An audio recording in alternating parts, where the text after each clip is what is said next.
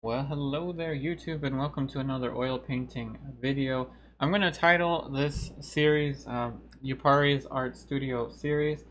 So one addition is that you have this camera.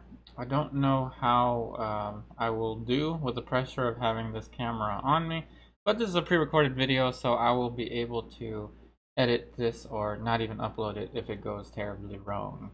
And the idea is that I will be creating paintings for you to see as videos to paint along with me. The photo reference is up there. It will also be linked in the description box of this video so you can draw or paint along with me. This video will be in real time. The aim is to finish this painting all in one sitting, and this painting will be available for sale, and I will give you the cost of this painting at the end of this video. But if you're curious about how much this painting is going to cost, you can just easily scroll ahead and see that. So the colors are listed for you in the description box of this video. Also, information on the panel is also given in the description box of the video. I have toned this panel ahead of time. So this is a linen canvas that is stretched onto a wooden panel. This is a Centurion brand. I think that's how you pronounce it. I'm not sure how you pronounce it still. I'll show you the back side. It is an 8 by 10 inch Centurion universal primed linen panel.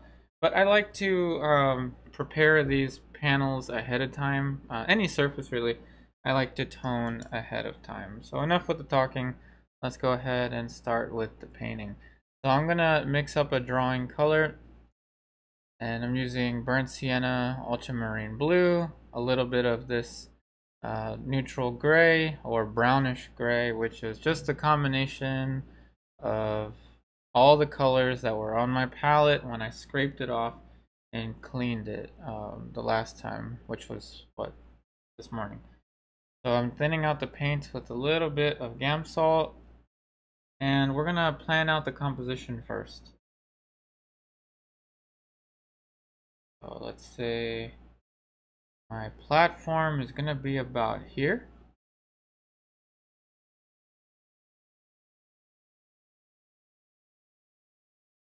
And the main element of this composition is gonna be the flower, so it's gonna fit somewhere over there. Maybe that drawing color is a little bit too dark.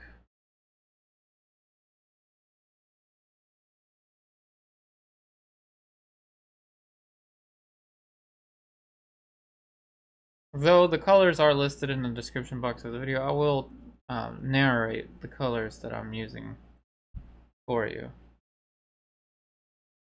And right now that was just a touch of lead white. The shadow, the cast shadow on the platform is another element that I need to consider in terms of the composition. Where exactly do I want this rose to fit? And I'm just going to use like a simple triangular shape. This is abstract at the moment, but it will be a representational painting. I'm going to try to draw the least amount that I can because I do want to jump into color much faster. Okay, so already I've made some decisions. I made the flower a little bit bigger, though I may cut into it, but that is the general vicinity of where I want it to go. This has a very interesting composition because the main diagonal is up here, but there is a shadow casted down here, which is another element of this composition. And then the leaves, I'm thinking of the leaves in terms of groups. So this is a grouping of 1, 2, and 3. And this is a grouping of 2. At the moment, it's all very abstract. With this webcam, you'll also be able to see how I move about while I'm painting. You'll see the pace, I guess. You can tell that I'm not like right on the image. And then the all-important little tiny jar is very small relative to the flower. And I guess about that is good. Now I'm going to take a step back, meaning I'm just sitting back and I'm trying to... I know as I move further back, my microphone is actually over here. So you may not be able to hear me as clearly. But I'm just kind of getting an idea for the composition. Things need to balance each other out. So there's a cast shadow over here on the reference that you can see right there. That doesn't quite work, I think, with the design. I like this dark shape with this leaf. I think it really draws the eye towards the flower. And enough said. I think that is a good enough drawing. More than good enough. And I'm going to just mix right into this. I'm using Dioxazine purple and titanium white. I'm going to brown this purple out slightly. This is a Princeton Catalyst polytip bristle. This brush itself is one of the, I guess, one of the first brushes I might have used in this YouTube channel like 5 years ago.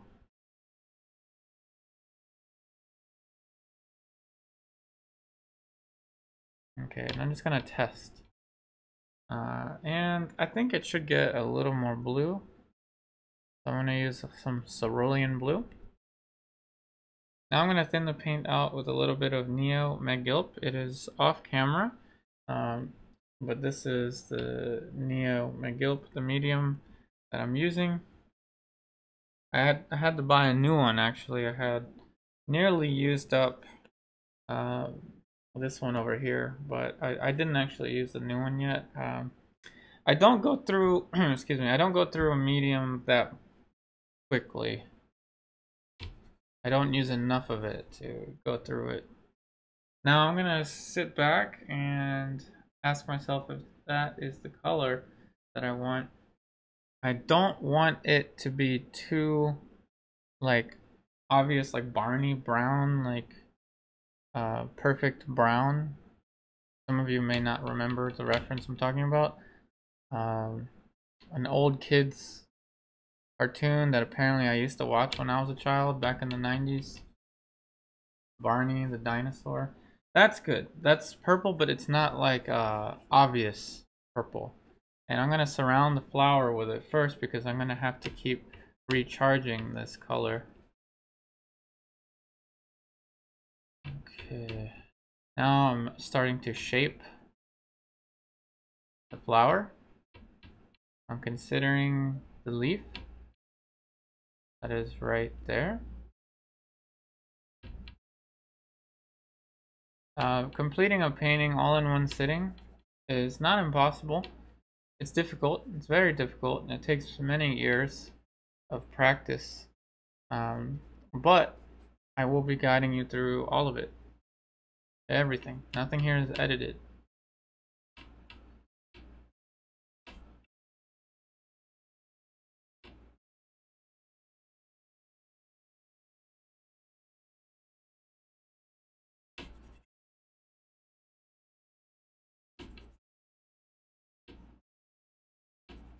And I like to have the panels toned a neutral gray value because I'm usually painting things that are warm, like skin tones tend to be really warm.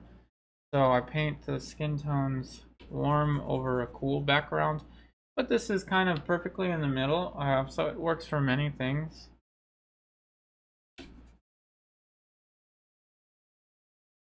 And we might even have enough. We might have mixed up enough paint that we can just cover all of this. And you're just getting a feel for the composition at this point. Just like I'm getting a feel for talking to a webcam, which I'm not used to. And we did. We mixed up enough paint. Somehow, first try, we mixed up enough paint. Now the next thing that I want to consider compositionally is the cast shadow from the glass. Now I just noticed that this cast shadow here is actually edited by or it is affected by the shadow on the platform that's like right there. So I'm gonna have to edit how I paint it, because I'm going to push the shadow, because I think that the light and dark pattern actually works pretty well with this overall design. And the cast shadow, I'm going to push it a touch towards the cooler end of the spectrum. Remember that my colors are lined up like this on purpose. It is a color wheel. It's lined up like a color wheel. Now I'm going to use lead white. I do have two whites on here. I have lead white up there, and then I have titanium white down there. Lead white has this property of which allows you to use more of it without raising the value too much, which allows you to have more control over the mid-tone range. Also, it allows you to have a thicker consistency of paint, which some of you may like. Lead white is not going to harm you if you keep it off your hands. And for those of you that are interested in owning these paintings in the future, because I am going to keep the prices very reasonable, so that you know, like gas prices and everything are raising, but the prices of my paintings are dropping, so go figure. But anyway, it is not dangerous to own a painting that is created with lead white, because you're not going to eat this painting. I hope you're not going to eat it. You're not going to scrape it. You're not going to do anything that's going to release any of the lead. If you think about it, there's way more dangerous things that you can own, like a car, that can go wrong. Now I'm thinking of light and dark patterns. I really enjoy how this complements this. And the next thing that's going to be fun is to put in the dark for the leaves. I'm using Sap Green. I usually use Viridian, but I ran out of Viridian, just about ran out of it. Viridian is a very expensive color.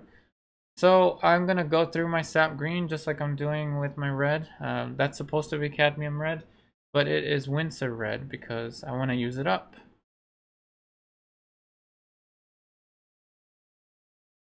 Sap Green is ideal for making something green, but not a blue-green, which is what Viridian is. But if I want to get something similar to a Viridian with Sap Green, I have to add a little bit of Ultramarine Blue to it. So it becomes Viridian-like.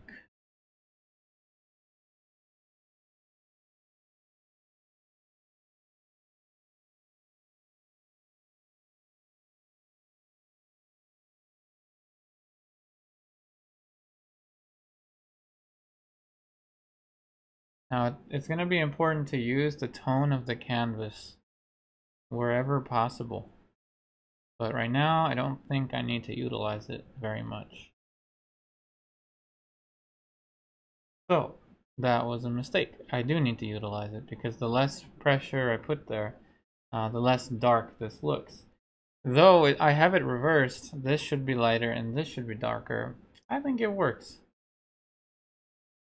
in an abstract sense. And yes, I am changing the size of the leaves. All of this is being doctored basically so that it fits with the design.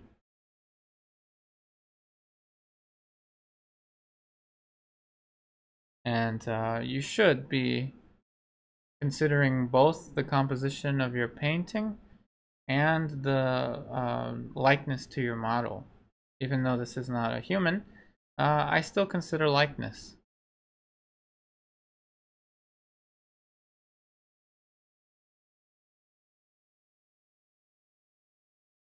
Okay, so a little bit of a shadow there, and I think we're good to go with that dark. This leaf looks like it's half alive, so I'm just going to paint it like such. Meaning that I'm angling it down.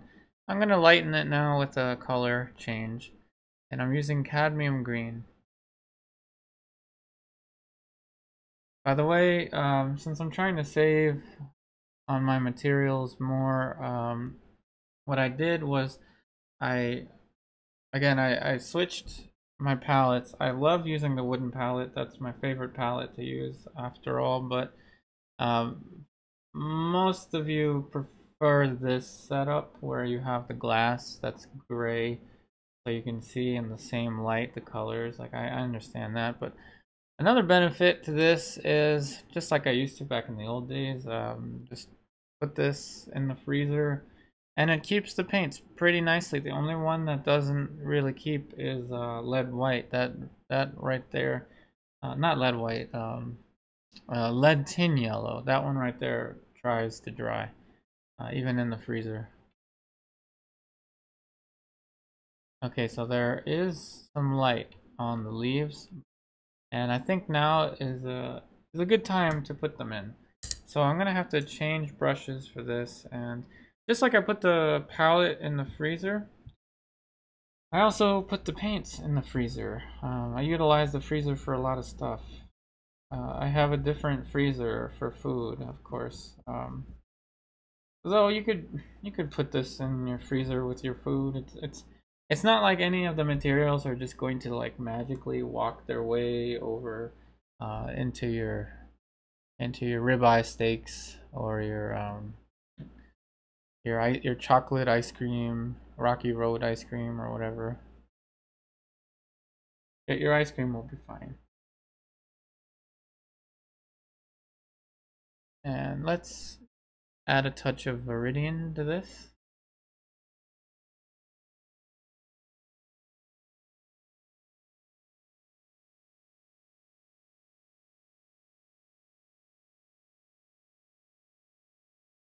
And let's start to put in, actually, you know what? Hold on a sec.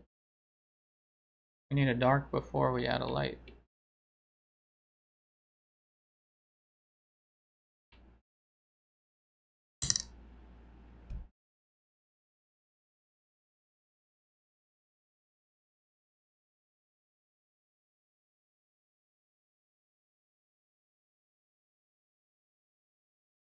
Once again, I do enjoy that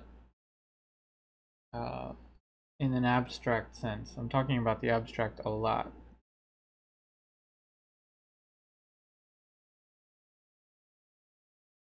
Light and shadow is absolutely critical.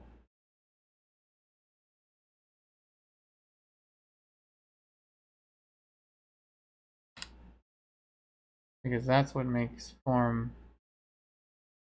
form look three-dimensional. And when you're aiming to finish a painting in one sitting, you have to be strategic.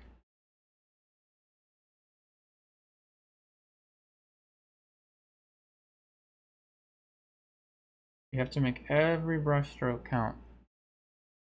As a result, the video should be, it should seem at least a little more, I guess, fast-paced.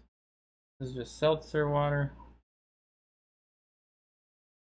Alright, so the next dark to consider is going to be the platform and the value of the platform relative to the shadows is going to be important. And I'm going to use the same brush again because it's a pretty good brush to use for the darks.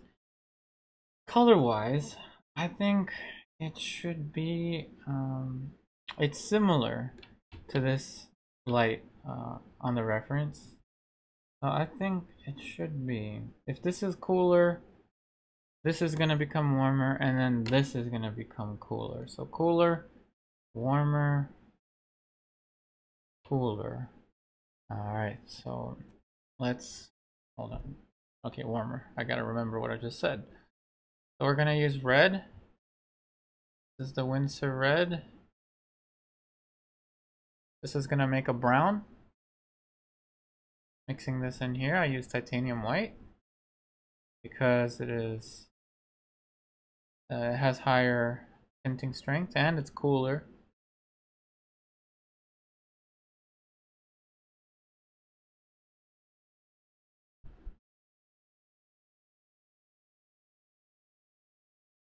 Now you can notice how far back I'm sitting when I'm doing this. A little bit of Neo-Megilp. And just testing. That it might be a tad bit dark.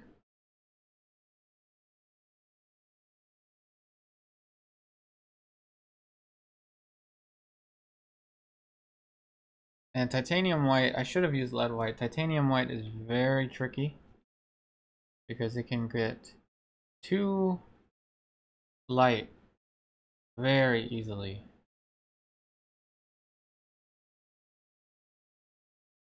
But I think that's good. And this is going to be a good color to relate to the flower. Again, this composition is very tricky.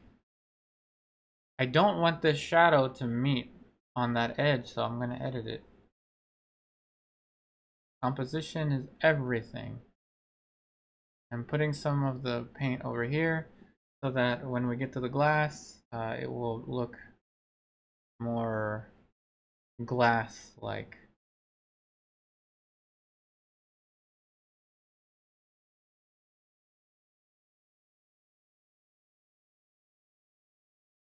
The pressure is on.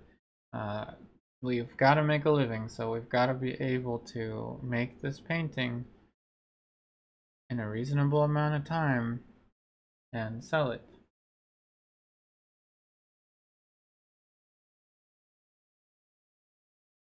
Okay, so now we can go and draw the cast shadow.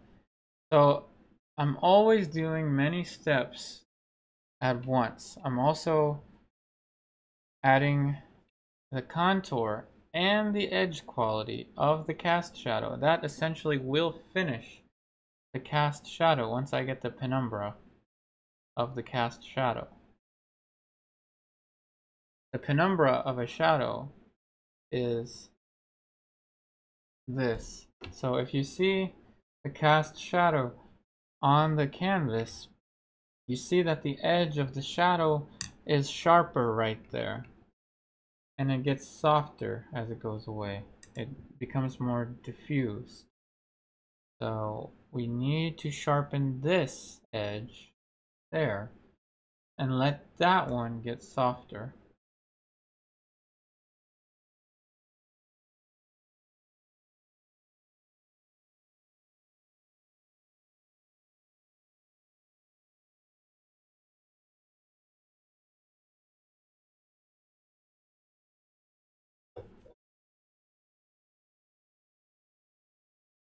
Okay, so now we have painted the platform. That part is done.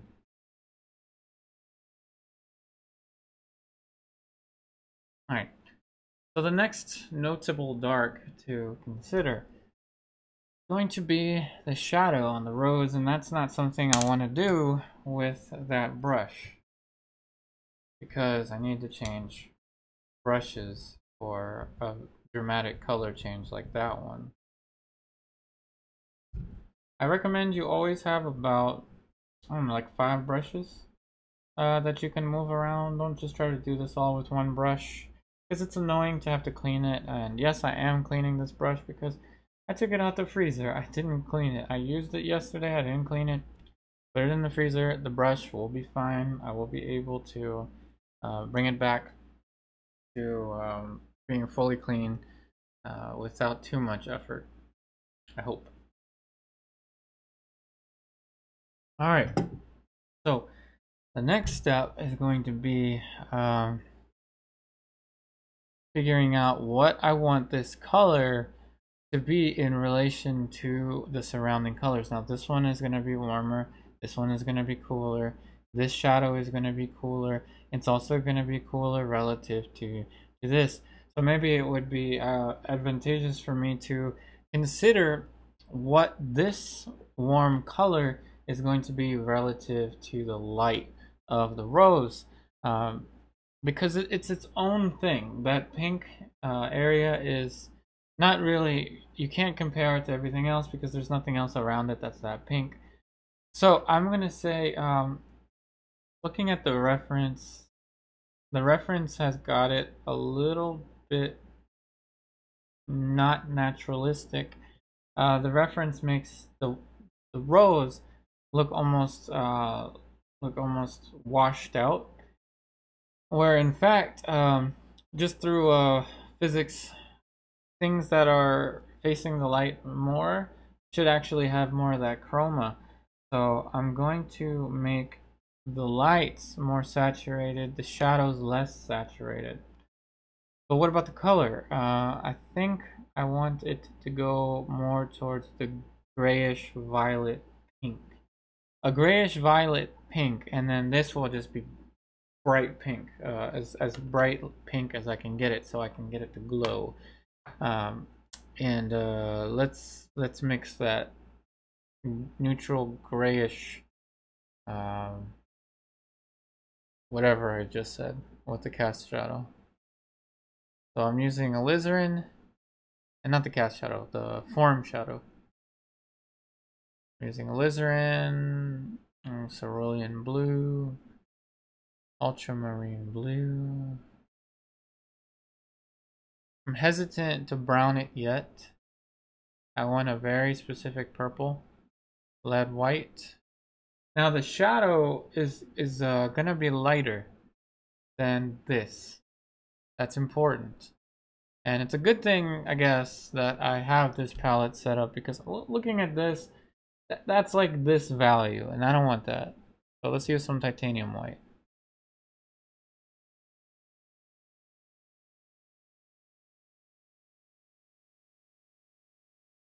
Now you see it's lighter, but it might be what I want. I don't know.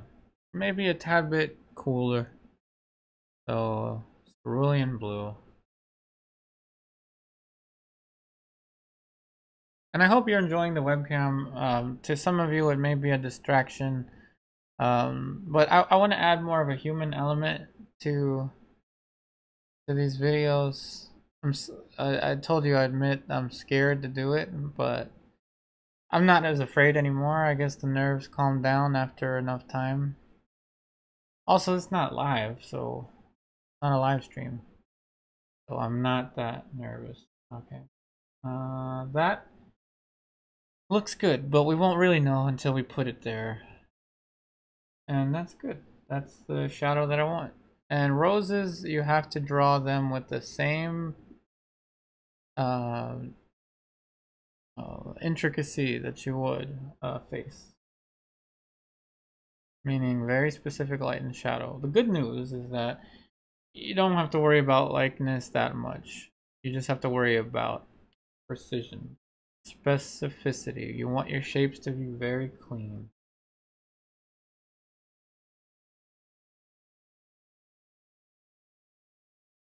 All right. Not bad, not bad at all. Goodness gracious, I think we almost got a painting that someone out there is going to want to buy. How's that for real world application to painting? Not just your standard tutorial anymore. Let's see if Yupari can sell this thing. So that's a fun part about this. Okay, alright, so now that we have the shadow in check, the next thing that we want to do before we go and put that bright pink is consider, again, I'm thinking of everything in this composition almost simultaneously. The next thing is going to be, how is this light going to relate to these lights? And I'm playing with the idea in my mind of throwing in some bright turquoise highlights there. But before we get into that, we need to cover this now, because this value needs to be darker relative to this value. Right now they're the same. I don't want to just go and throw the bright pink in there, even though I probably could. We're going to play it safe here with the composition. So I said that this was going to be warmer and this is going to be cooler.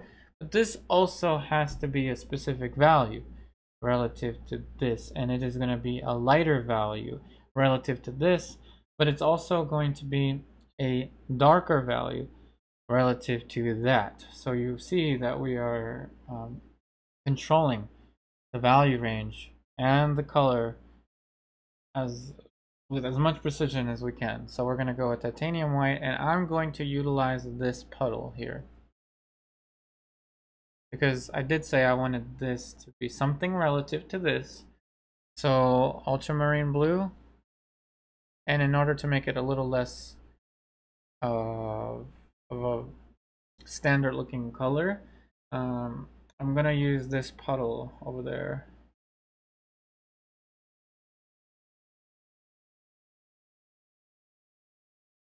And we're gonna try this out. That's pretty good. That's close to the color that I want.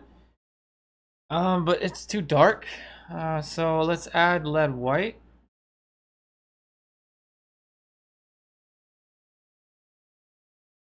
A little bit of medium.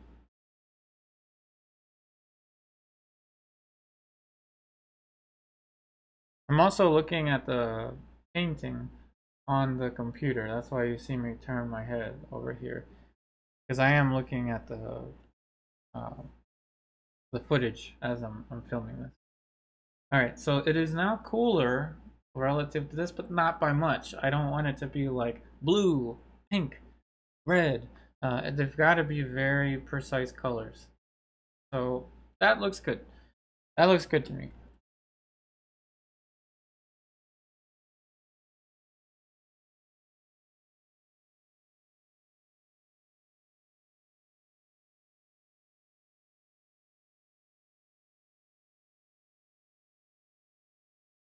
And this value is going to allow me to do multiple things at once, just like I did down there. I'm going to be able to control the edge quality of everything here and the shape of everything there. And I'm going to be able to add some more of that transparency effect to this still life object. So a lot of stuff. I'm able to control a lot of stuff with this. But sometimes being able to wield this much power is not good for everyone.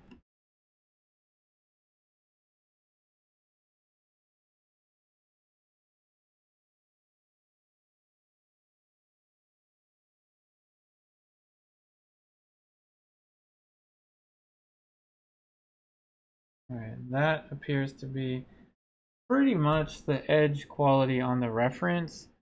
I'm going to revisit that later, but I don't think I want that edge to be that sharp. You have to consider the sharp edges and the softer ones. This one right here, I want to pull attention towards it, so I'm going to make it sharper. That one, I want to pull attention away from it, so I'm going to make it softer.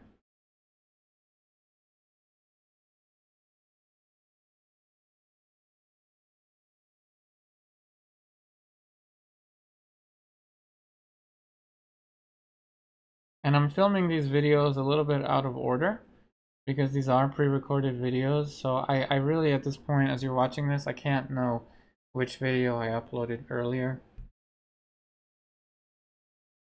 But just know that I'm filming. I just don't really have an exact order of these.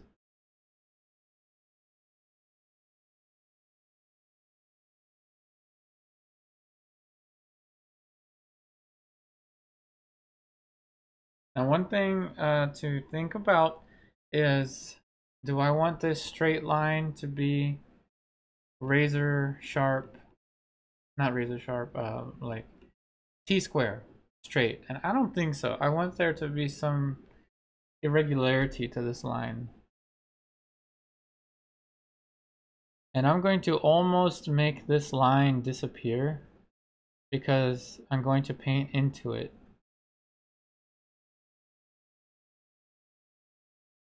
And now I can draw the perimeter of this glass object with much more precision than I would have been able to earlier because I was doing so many things at once. That looks pretty good. I don't know, sometimes things just work. That looks good to me. Remember now, the camera is at an angle with respect to the painting, so things are going to look a little different relative to you. I will, of course, move the painting so you can see it upright facing you. especially for anyone that's interested in owning this painting.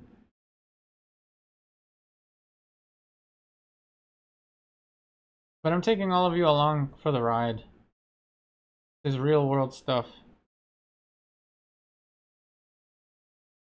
Alright, that's a very careful edge. Very careful. That is almost this value, but it is a little bit lighter. Real world stuff met with real world precision.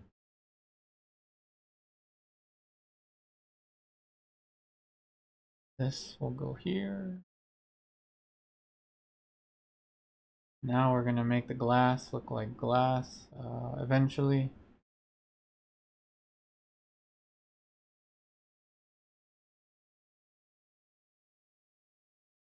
This edge. And I'm going to just push it a little bit lighter just for the sake of clarity.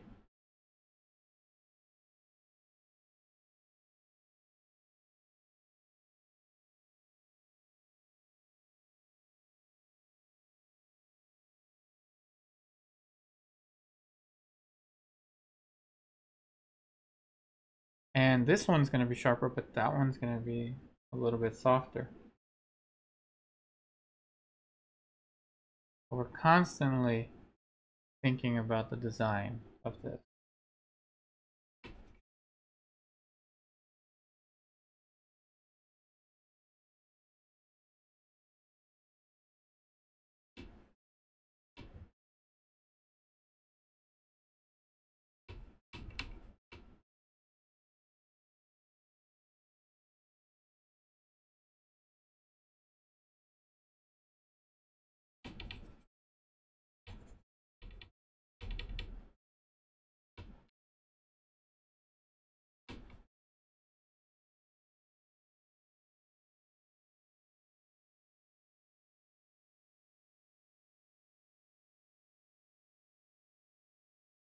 Okay, so here is where I'm going to revisit the idea of that edge. And I do like the sharpness of it, but when I blur my eyes, I feel like there is a little too much of light and then dark. I'm thinking that I need to blur this, and then I'm going to add a little air of maybe something lighter and a little more blue to that. And I need to move my glasses down, which is important for you to see,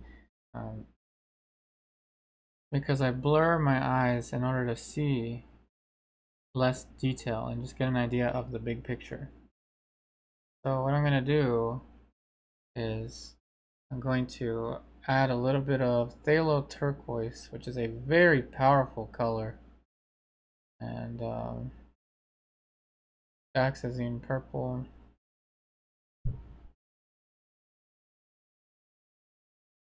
Alright, so this part's going to be tricky because I'm going to be mixing directly onto this color, and I'm going to start around the flower. So this is going to give the flower a little bit of a glow effect when we paint in the blue, not the blue, the pink. Now remember, I wanted to make this lighter relative to that, so I don't have a lot of room. I don't have a lot of margin for error here.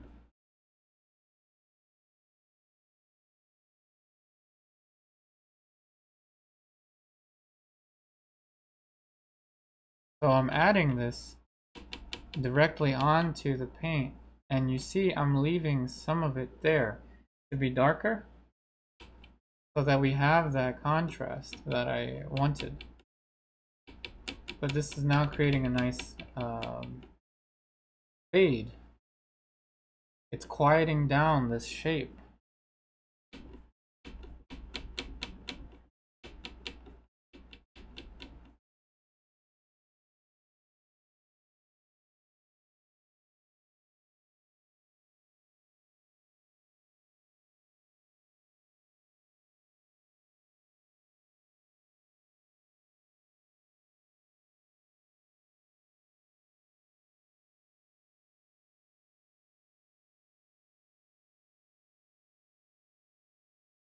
Okay, so that adds a little more dimension. And now it's not so much just a dark purple shape there. Now there's a little glow to it.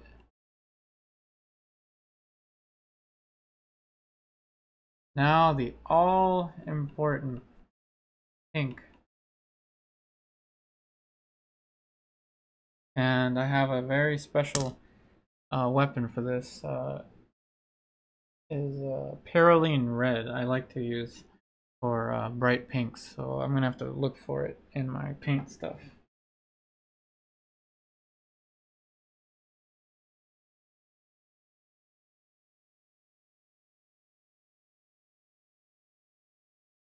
Alright, I found it. So a little bit of background information about Cerulean Red.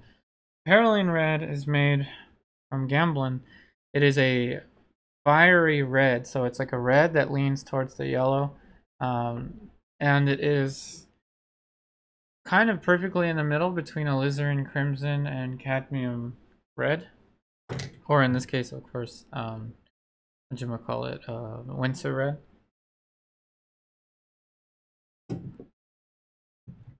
So I'm not going to mix it with the palette, the mixing space this small. I'm going to have to take this out of here.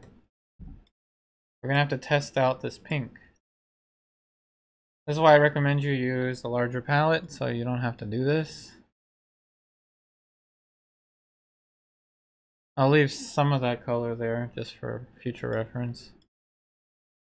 I'm not going to just throw all this paint away. I'm just going to put it down there.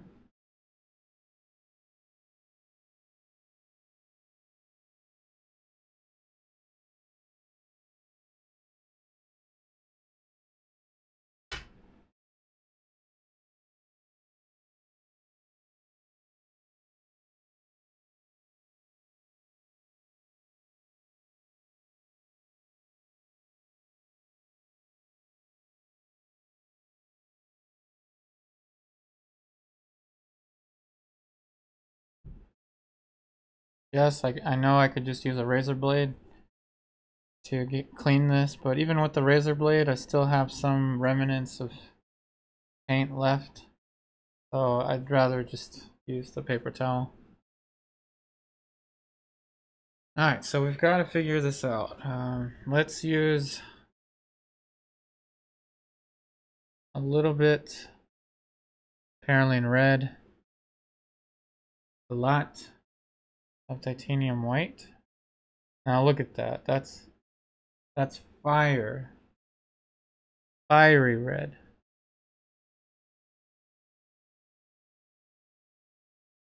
But like I said, I'm gonna try one where there's a lot of titanium white, and then I'm gonna try one where there is not so much.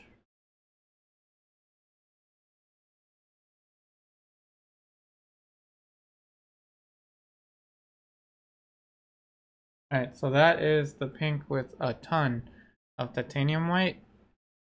Let's try it without so much.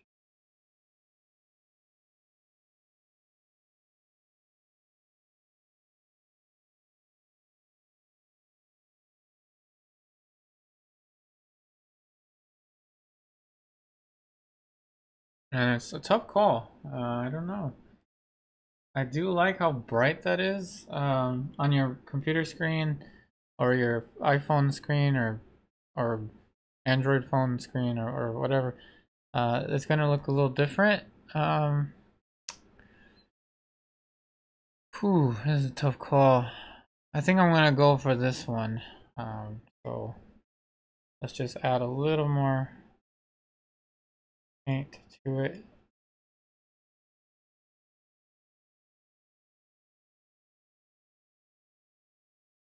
Alright, I'm going to go for this one. A little bit of color information. You cannot make a red brighter by adding, or more saturated, excuse me, by adding only white to it, because that will make it pink. But obviously we want pink, so that's not bad.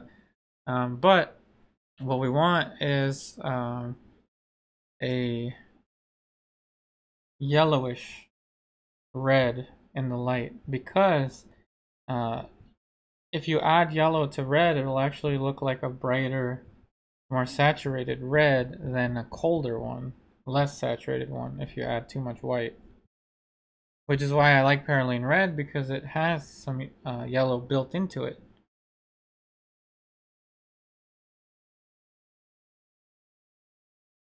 So we're going to add the pink with the palette knife.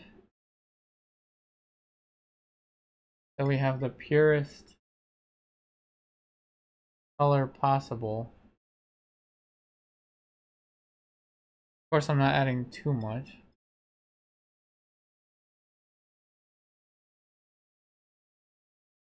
Now, as I'm adding this, I'm thinking the value may be a little too dark. But it's also my thought process relative to the photo reference. I can't let the photo reference determine everything.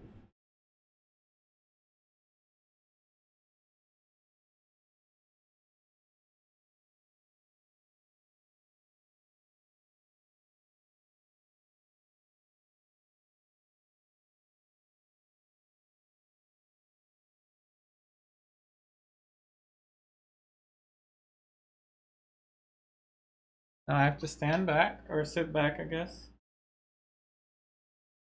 Now, relative to my computer screen, I'm really having doubts with this color. And mainly for the value. So what I think I'm going to do is, with a smaller brush, I'm going to add more paint into it. And I'm going to add straight lead tin yellow.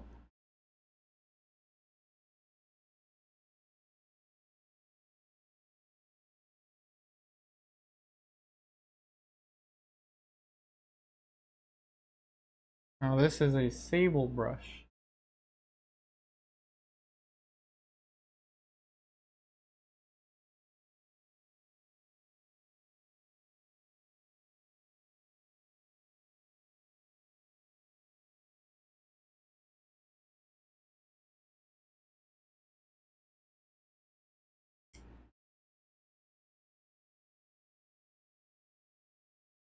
I guess I am going to trust the photo reference after all.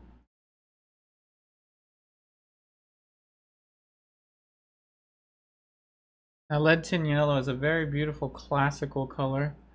It has some hints of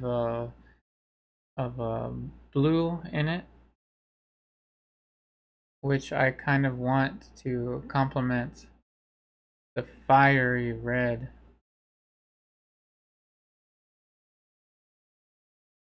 And I'm letting wet paint mix into wet paint because it will allow me to have a little more control of the edges.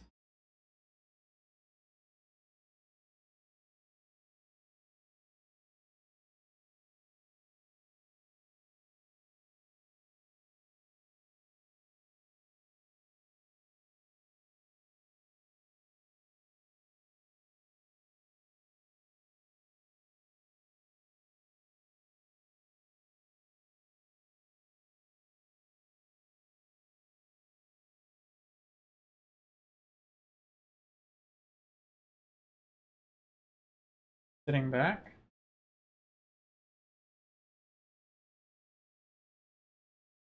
Okay. So you gotta stand back or sit back. Notice how far away I appear to be relative to the painting.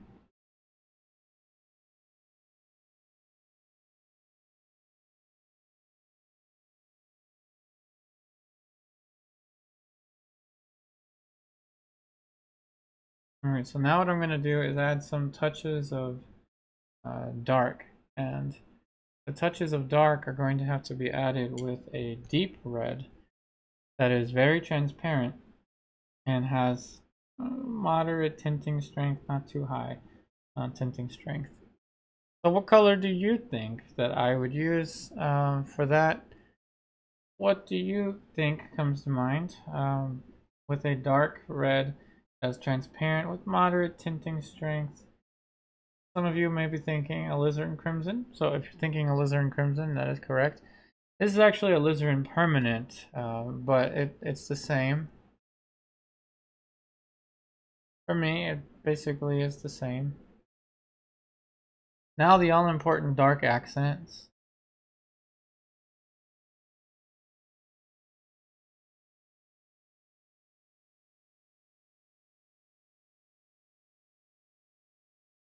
Because you can't have light without dark. Especially the dark accents. They're very critical in creating the illusion of form. And I should have changed brushes. I don't know why I didn't, but oh well. I could have also just used the Cerulean Red. Some of you may have been thinking of that one. But it's just a little too light. Now I'm going to push the form relative to the original.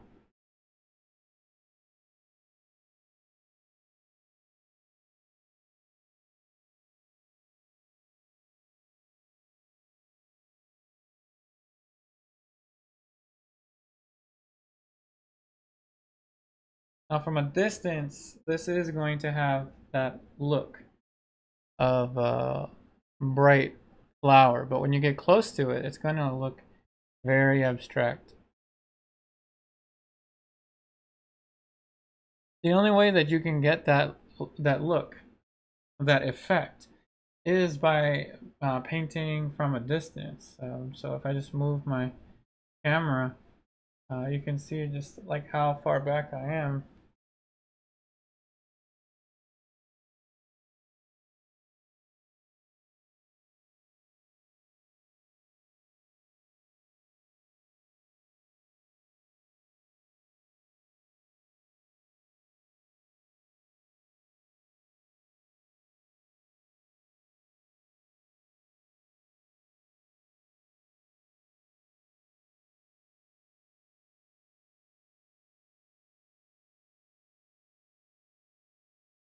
So what you have is the hints of this bright pink behind, underneath of the lead tin yellow, and you have these dark accents that are being added with the Alizarin Crimson.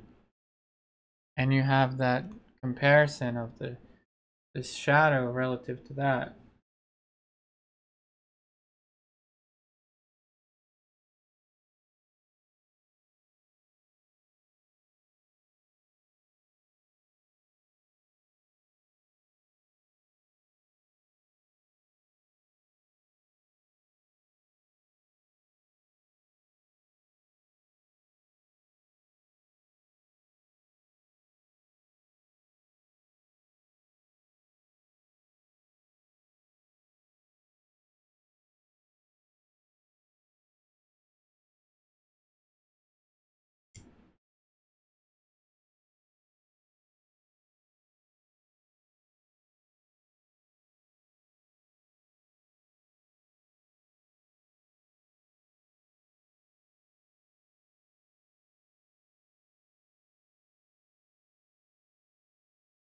I gotta say, I'm really happy with this rose. The color range is working in my favor. It's starting to get a glow effect. Gotta know your colors really well. Gotta know how they behave.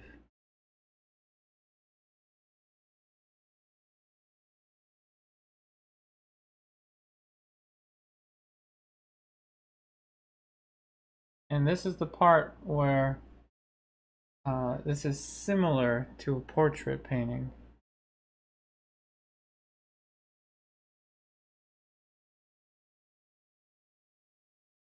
This is the precision part.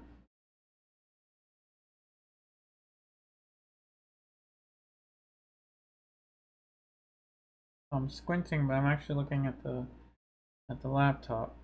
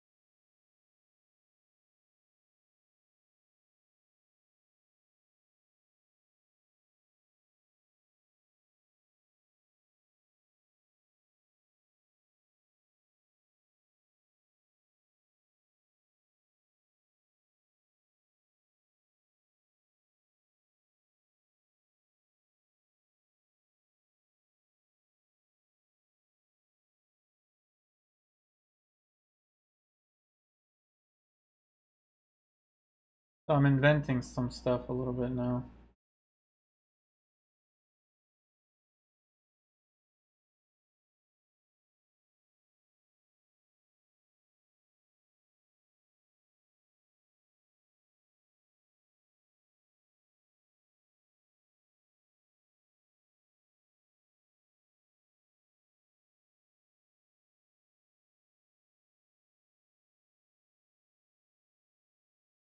And we're making pretty good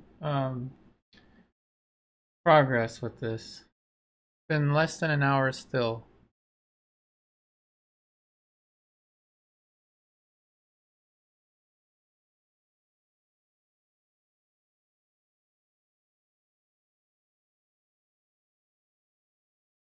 So why do I like to use sables for this precision stuff? I like sables because they're soft, and sometimes it's actually easier.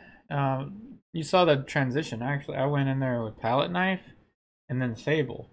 So when you paint with thicker paint, with well, if you have a lot of thick paint and then you use a thin brush, sometimes like this, you can make the paint, the brush stroke actually have some elements of the layer underneath.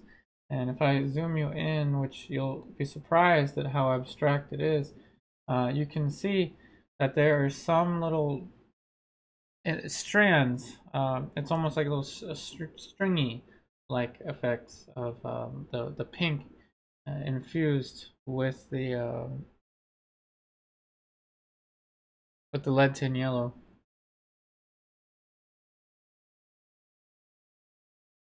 So this is just drawing stuff now.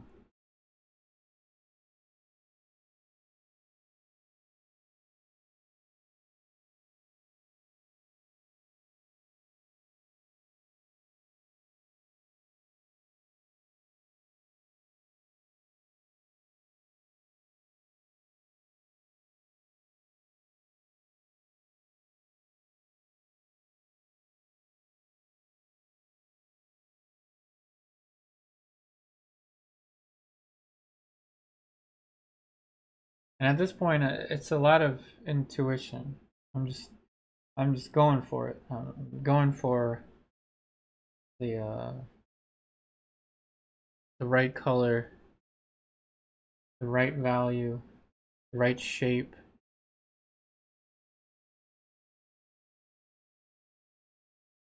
And I'm at the stage where I don't know where everything is going to fit exactly. I'm just using intuition now.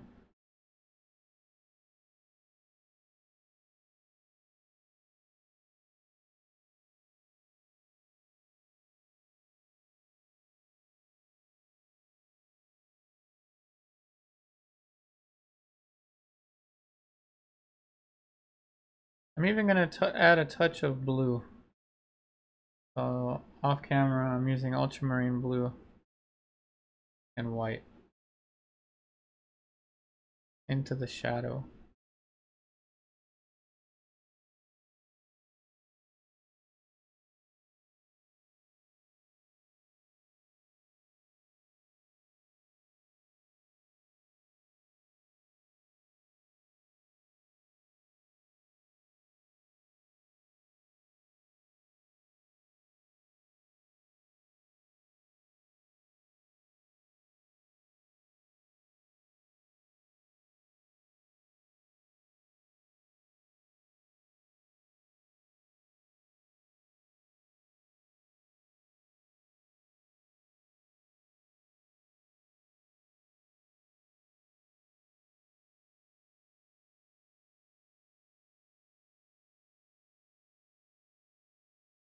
So you see me blurring my eyes again. And when I blur my eyes, I see exactly what I want on the computer screen and on the original, of course. But I'm very careful with the computer screen, with the way it looks.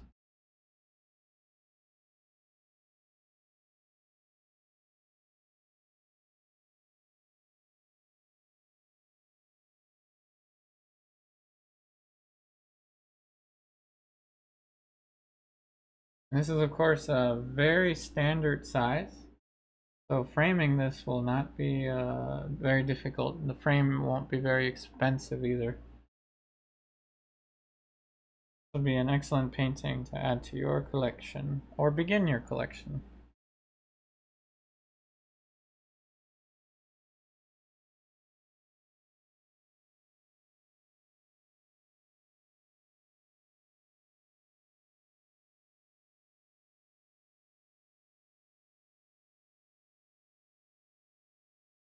And the best part is you'll always have this video to show your family and friends exactly how this painting was made, who made this painting. You can even see the face of the creator of this painting, because you can't really separate the painter from the painting if you are considering, owning a work of art.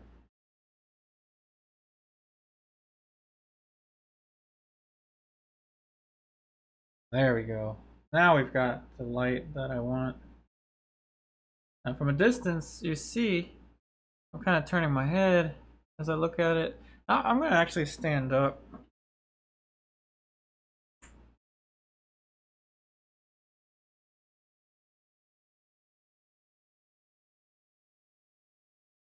Now it's got an unreal glow to it, which is of course a very realistic, naturalistic effect, but it was obtained through a lot of work, careful observation with the colors.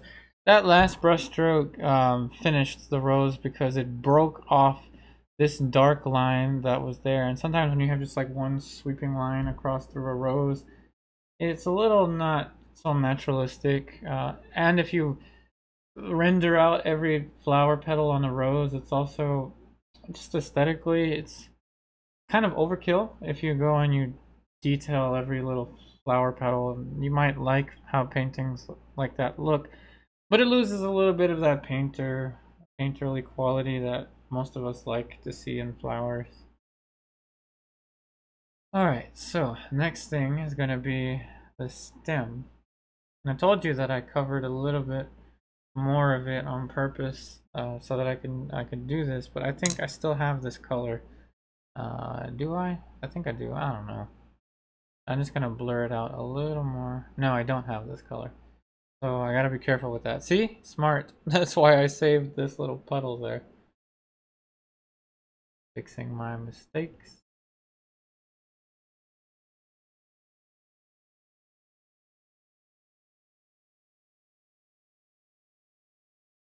Gotta blur that out. There we go. Just gotta be careful with that. Next, the stem of the flower.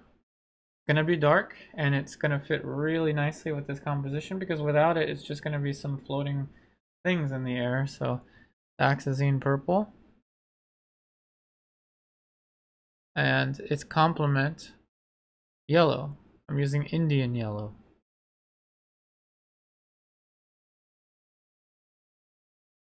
Burnt sienna. So I can get a nice and rich dark brown.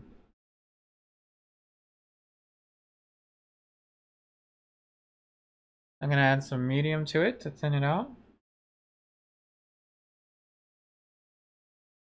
Now if you're doing an alla prima like this, wet into wet, thinner paint tends to stick onto thicker paint with much more ease.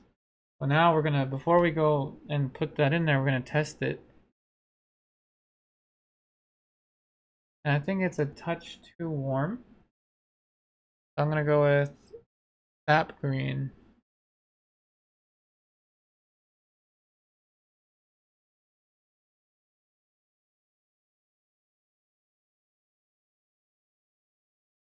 So now it's a little bit warmer of a brown. Also darker.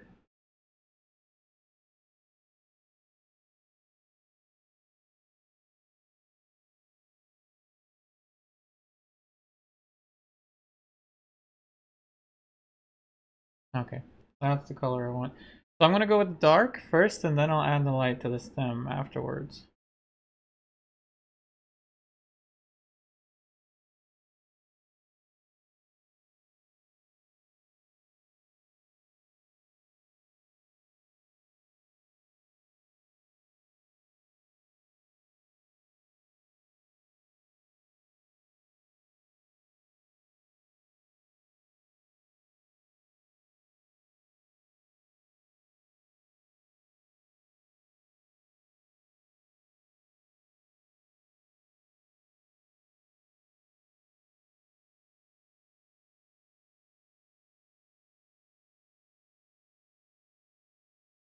Or not. I don't know. I kind of like the flatness of it. Aesthetically, I'm gonna stick with that. I like the flatness of that. It looks more believable to me. Next, the glass.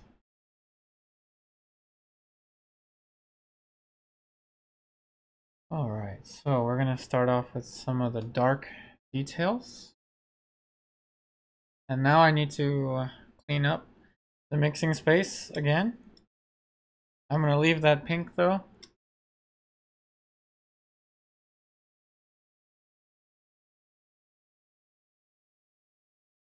And we're just gonna mix all of this together. This is gonna be my I don't want to call it scrap, so this is just gonna be my leftover.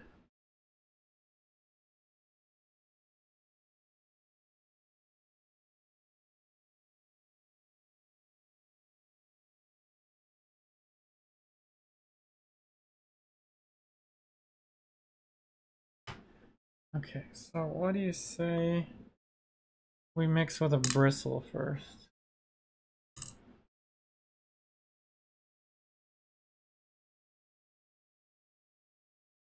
So I'm looking for the value of these dark accents. Let's use the Cerulean Red. And Ultramarine Blue. A little bit of Cerulean Blue for a lighter blue. And this has to be a specific color relative to the green of the flower petals.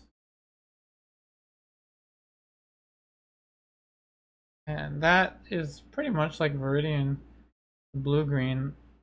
And I think rather than green, I'm going to gray it. So I'm going to use the purple to gray it.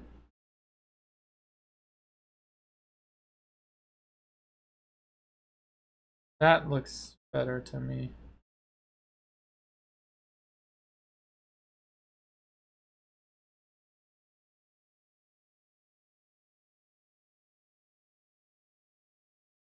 And there's a feeling of immediacy and life, basically, that these paintings have that you can't get with a painting that you spend many days, months, weeks.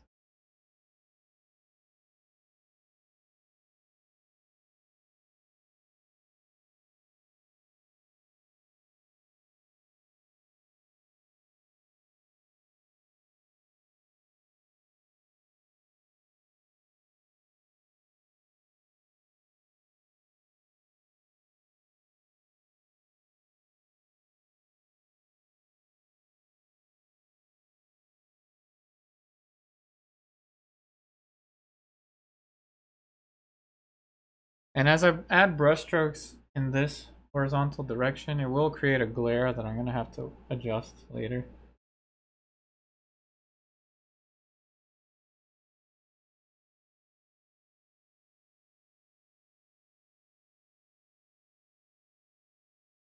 It was a little more strategic to paint the stem first and then paint this over the stem, because the glass does distort the way the stem looks.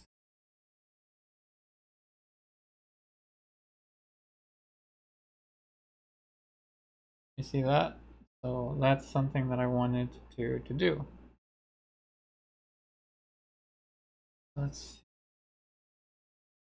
There's a dark triangle there, if you see that in the reference. I kind of like the way that looks, but I don't know if I want to put that in because I know where this is coming from. This dark rectangle there is coming from the shadow being casted here, and remember we eliminated that. So compositionally that may not work. I don't think we should put that in. We're not going to put that in right now.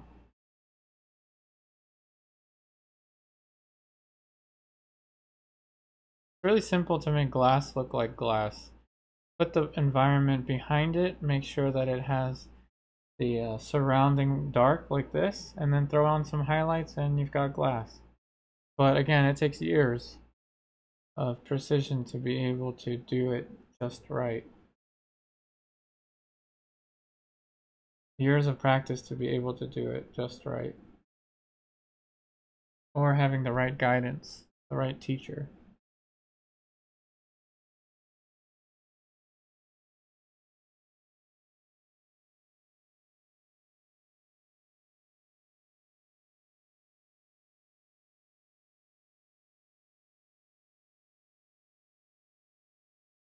Okay. Now we're going to mix up those bright highlights, and this is going to be another nice and rich color that should fit somewhere right over there on this little teeny tiny palette. So I'm going to use Pthalo Turquoise and white, titanium white. That's going to be a really nice contrast.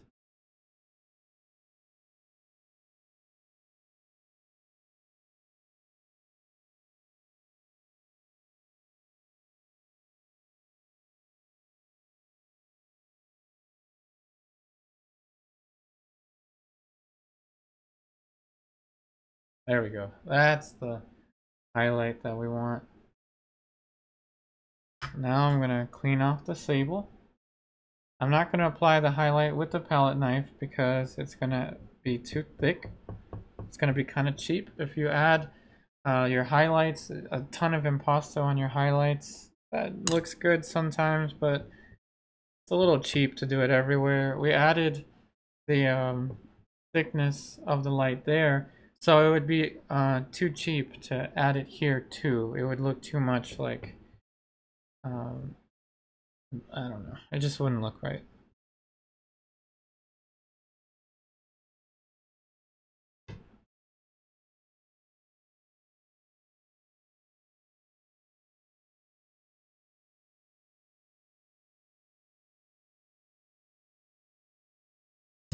Oops. Alright, so now I need a place to rest my pinky. These highlights are very important and there's wet paint everywhere. So this is a selfie stick. See if you can see it. A selfie stick that I put a little cloth on the front, and it's just nice to be able to travel around with it when I'm painting. This is a mall stick.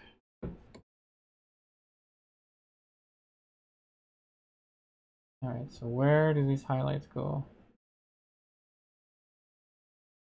Gotta be one there.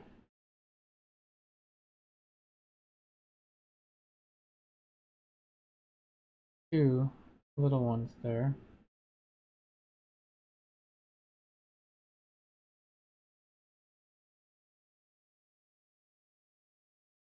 There.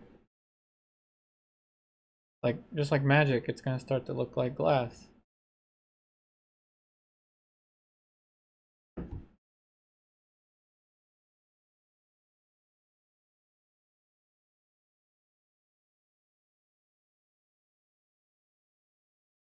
And we don't want the highlights to be the same exact color, so I'm gonna go back to the highlights after applying them, and then I'm gonna edit them. And then that'll be it. For this painting, I'll sign it after that.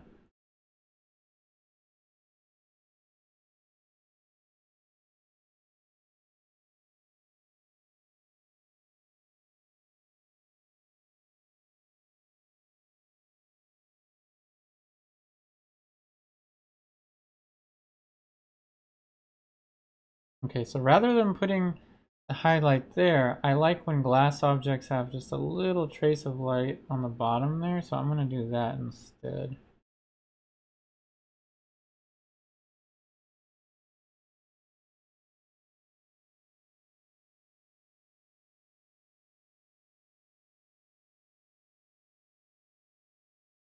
And then of course we need some little light in the middle. Make this look like there's actually something there. And just like magic, this starts to look like glass.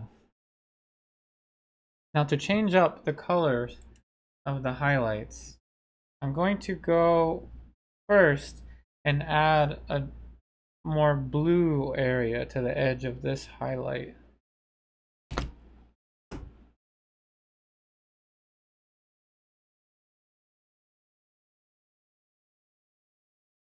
And what that does is that adds a very saturated thing in the light, as it should be, because the brightest things, the most saturated things, should be in the light, not in the shadow. Though there's some, there's always counterexamples for that, but just adding a little touch of saturation there, I think will help to contrast that. The contrast of the blue there. So we have a nice range of chroma. But which highlights do I want to change their color? I think just this one, and that should be it. I think lead tin yellow and cadmium green. Let's mix it over here.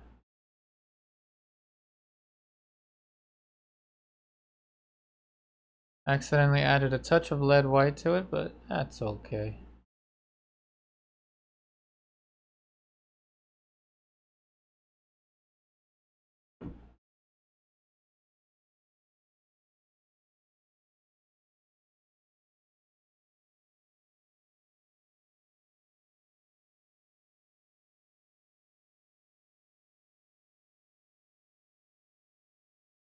Alright, so now is the stage where I'm going to adjust anything that I think needs to be adjusted. One thing is that this is too stringy of a highlight, not very believable.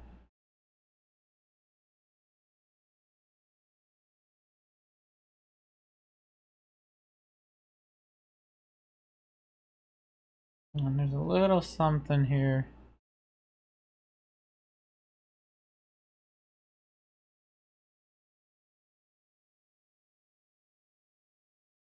And you can still see some of the original drawing lines in there, which is something that I like. I'm going to leave that there.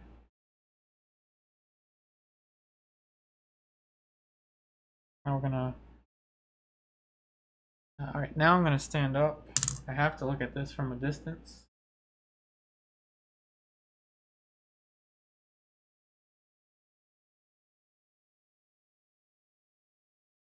And shout out to those of you that use wooden palettes. This is absolutely my favorite.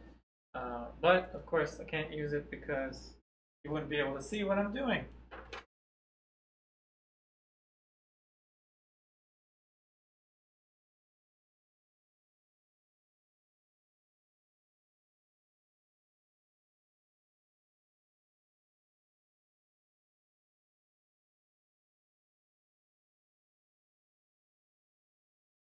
Alright, that's it. So we are just going to sign it. I don't see anything else that I would want to do differently. So we're going to just sign it now, and I'm going to sign it on the top left. I'm going to use the Sable brush to sign it. Dioxazine purple, let's just mix right in the middle. Added the Cerulean Red, like all of it. Neo-Megilp, a generous amount of it.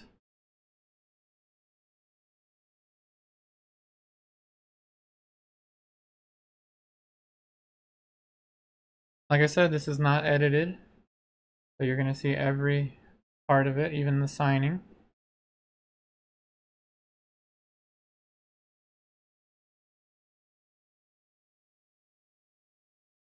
And I'll zoom you in so you can see it.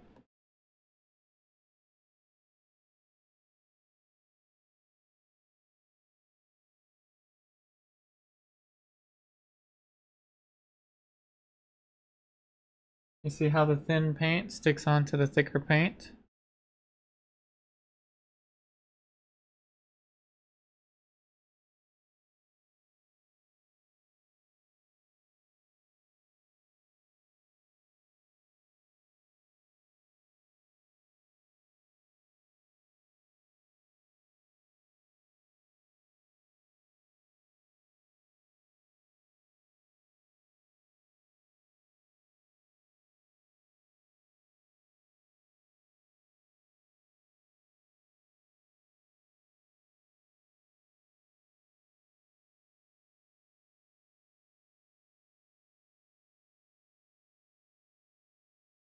And yes, even the signing is a compositional decision. I signed it this way with this much larger because I wanted it to fit this composition. Because when you own this painting, when someone owns this painting, you want it to be very clear to somebody that walks in the house, this is an original painting. This is not a print. This is not a photograph of a painting. This is original. So this means that you have something that is of value. Every time that you own, every time that you buy a painting that was painted by an artist that you follow, it is very important to have that kind of connection. So I think that it fits the design because it goes like this and over there. So it fits this kind of diagonal in that there's a line that goes this way, the signature is there, and everything just kind of fits. So what I'm going to do is I'm going to turn this around so you can see it without the distortion. Okay, there it is. So you can see it now without the distortion. Once again, this painting will be available for sale. So by the time that you're watching this, all you have to do is click the link in the description box of this video that says purchase this painting here, and then it's going to redirect you to where you can buy this painting. So the all-important thing, if you're interested in buying this painting, this is going to be in the series of paintings that I'm doing titled Yupari's Art Studio Series. This is what these videos are going to be. I'm going to organize them in that way. A funny, not funny, but a fun thing about Yupari's Art Studio Series is that the acronym spells yes. Yes, that's what it spells. Pretty fun. So how much is this painting going to sell for if you're interested? This painting will be available for sale at the price of $249.99. $249.99. Yes, I have lowered my prices. I know gas prices are rising, everything is so much more expensive, but I have lowered the price of my paintings. Why is that? It's a supply and demand kind of thing, so just economics. That's why I'm lowering the price of my paintings. So if you're interested in starting your art collection or adding this one to your art collection, please check out the link in the description box of this video so that you can own this painting. I will also paint many more paintings in this same style with the exact same purpose in mind. So hopefully you found this video to be fun, educational, insightful, in some way. Remember, if you want to take your online art education with me further, starting at just $10 a month, please check out my online classes on patreon.com/YupariArtist, also listed in the description box of this video. The $10 a month allows you to get feedback from me on a weekly basis on your ongoing artworks, and of course access to all the pre-recorded videos and all of the playlists for each project. So you've got a playlist per project so that you can watch the videos in order of each project in the online classes. We've got more than 100 easily lessons already in the online classes. And then moving up from the $10 a month, you also have the live stream tier in which you can watch the lessons streamed live, and you also have access to well, basically that's it. That you have the live streams, you have access to everything before that, and there's the Zoom tutoring tiers. So at the $40 a month, you have the ability to paint with me on Zoom Tuesdays and Fridays, and then there's another tier above from that, but that one has the maximum number of students at the moment. But definitely check out the link in the description box for all of that information. Hopefully this webcam thing wasn't too weird. It took a little getting used to for me to actually talk to it, but it doesn't feel that different anymore. So hopefully, again, you enjoyed this video. Thank you so much for watching. If you're not subscribed to my YouTube channel, please consider subscribing to my YouTube channel. I wish you the very best in all of your artwork, and I will see you on the next one.